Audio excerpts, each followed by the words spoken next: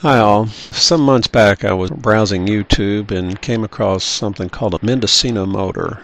I may not be pronouncing that correctly, and my apologies to Mendocino, but it really intrigued me, the simplicity of the motor and some of the concepts that it embodied. It uses solar cells, rare earth magnets, both for propulsion and for magnetic bearing. This one using approximately 30 turns of number 32 wire and 4 half-watt solar cells, some small neodymium magnets for the bearings. So have a look-see here, and appreciate you taking the time to look at it.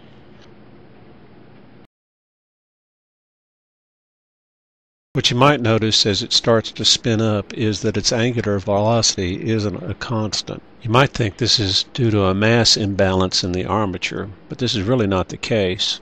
The real culprit is that the actual shaft magnet's flux distribution isn't absolutely symmetrical. But by using two small magnets at each end of the shaft, the asymmetry could be minimized. Did this by gluing one magnet at an arbitrary fixed position on the armature, and then by trial and error turn its sister magnet a few degrees at a time until the smallest change in shaft height was observed over one full revolution of the armature. None of the other videos I've seen talk to this point, so whether it's common to all magnets or just the ones I'm using, I can't say.